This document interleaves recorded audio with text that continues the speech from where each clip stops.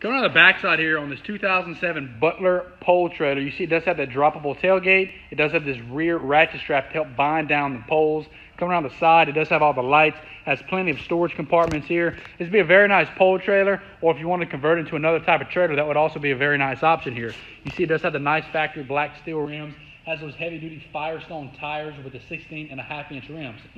Has plenty of compartments, especially that one with the dual doors here in the front. Lots and lots of room to put anything in there that you need to put.